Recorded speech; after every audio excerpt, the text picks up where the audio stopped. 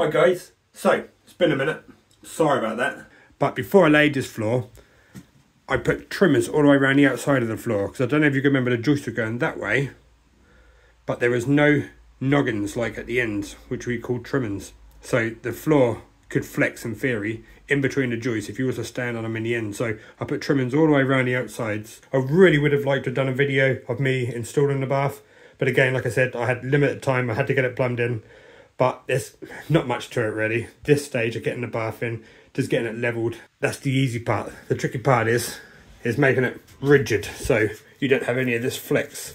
Before I seal, fill up the bath with water, so any compression in the floor or the bath itself from the weight of the water and the bath drops, that's not going to split the sealant. So we'll fill it up first with water before we seal. But before I do that, I will then get some upright timbers and I'll wedge them between the floor and the rim of the bath, and I'll do it all the way around the edges so the bath cannot move. I'll wedge it up against the tiles basically, so it's jammed tight against the tiles and a piece of timber, and then I'll seal around the bath, and that way it will not move at all. It will be solid, absolutely solid. You won't have any problems with your sealant splitting. Feeds in for the shower. That was an absolute ball ache, because if you can see there, the feeds for the bath, which is what I've teed off, we're coming out at an angle. I've covered the pipes. I could lag these, but because I'm not chasing them into the wall too deep, I'm not going to. So I'm just going to cover these in duct tape, as plaster and cement can eat into the copper and cause a leak 2 or 3 years down the line. It doesn't happen always, but it does happen. I have been called out on several jobs before, but there's been a leak and I've had to chip away at the plaster on the wall. I need to find a piece of copper pipe there with a pinprick hole in it that's been leaking for weeks.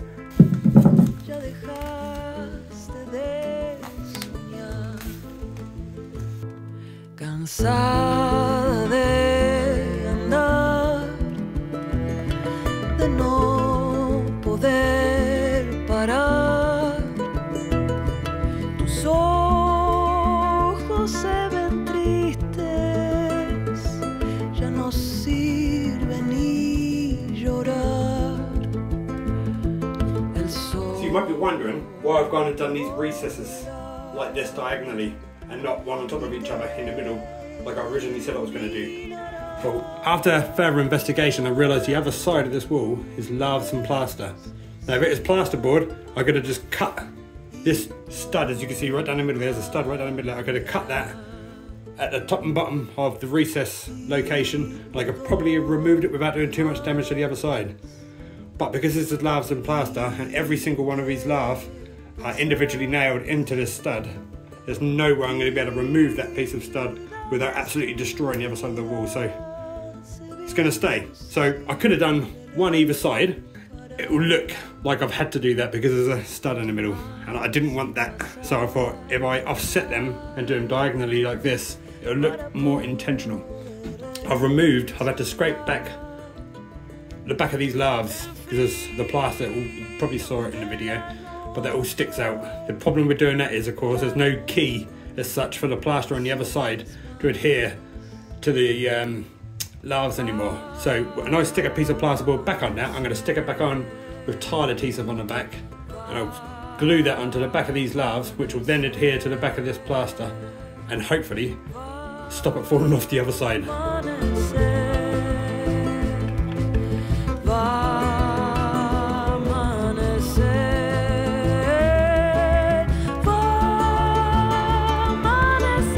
The bidet toilet that I've ordered for this bathroom, it has to have a separate valve basically. You can have a surface mounted one where the pipes are on show on the wall, which I didn't want because I'm refurbishing the whole bathroom. We're retiling, so I want to hide all the pipe work. So I've gone for a concealed one. Now originally I was going to stick it on the same wall as the cistern on there just for ease because the pipe work's already over there. But these tiles on this piece of wall took the plasterboard with them, and so because I had all of this stud work exposed, I figured, you know what, it'd be more suitable sitting here so it's kind of in front of you when you're sitting on the toilet. So this is what I've done basically. This is where the cold feed comes up. I've come along here and I've come out basically. This is going to be connected directly to the cistern for the ordinary operation of the flush, so it will operate the cistern fill. We've gone into the stud wall. I've used plastic in the wall just for ease to get through the studs and for the flexibility. And then it comes with this concealed valve, which I've got all plumbed in now. I'll put this little noggin in, got it clipped so it's quite solid on there. And then using the flexi plastic pipe again, we've gone back down into copper, into the wall. And it's going to come out just underneath the cistern, basically. Hopefully it's going to be nice and tucked out the way. You won't see that, because there is a little flexi hose that basically goes onto the end of this into the back of the toilet. Now this is the stage where I'll spend quite some time working out the positioning of the tiles, because I don't want to end up halfway through the job realising that I've got a tiny little cut somewhere like above, you know, along the ceiling or along the floor or something like that. So I like to spend a fair bit of time working this out. You certainly don't want to start with a whole tile on the floor, because most floors are going to be up and down. So although that might work perfectly well here, by the time you get round to the other end, you may be an inch off the floor, or you may have to be forced to shave like 5 mil off the bottom of the tile, which will be an absolute ball ache. So, and you don't want to start with a whole tile on the bath as well, because baths are never perfectly flat. They usually have a bit of a banana shape. So you don't want to be starting with a whole tile there. So what I'd do, let's say this is a whole tile here. I'm going to drop it down a bit, and we'll say we'll start there. And then I'll mark all the way up the wall where each tile is going to go on the wall, which you can see I've done here. There's a mark there, mark there, mark there, and then a final mark there, which as a 100mm tile cut around the top, that's not ideal. But before we go any further, I'll just take a quick measurement of that. See, that's 100mm to that mark. If we come around here to the window wall, that's 125mm. So that's going to leave me with a 25mm cut of tile above that window, which is going to look awful. So I don't want that. So what I might do is I might drop everything down about another 30mm. So it'll work well with that. But then I just need to check how it's going to fall with the bottom of the window, above the door, and these recesses. So let's have a quick look at that. So I tried dropping the tiles down 30mm in order to get over that problem above the window. But in doing that, I dropped it down 30mm, and it then meant the tiles sat about 10mm below this recess, which is annoying as hell. Can't have that, because this is a feature wall and it's got to look pretty good. So I've just bit the bullet, and I've decided we're going to start with a whole tile here where the window is, but it's going to stand proud about 10mm, just give me a little bit of wiggle room and allow me to get some adhesive under it. By the time we come around here, it does mean I'm going to be just over 4 inches off the floor, which is not ideal to have a 4-inch cut along the floor, but I think that looks better than having a tiny sliver in the recess or above the window. And because it's above the floor, it almost gives that illusion that it's like a skirting board, if you like. So that's what we're going with. We're going to start there, 4 inches off the floor. That then allows me to have nice cuts all the way around this recess. I don't have any silly cuts above the door or along the ceiling or anywhere on the window. And we'll have about 2/3 of a cut above the bath. So it looks good everywhere. The only place is the 4-inch around the floor. But let's face it, there's going to be a vanity unit on this wall. And you're not really going to be looking along there. Do you know what I mean? There's hardly anything to see there.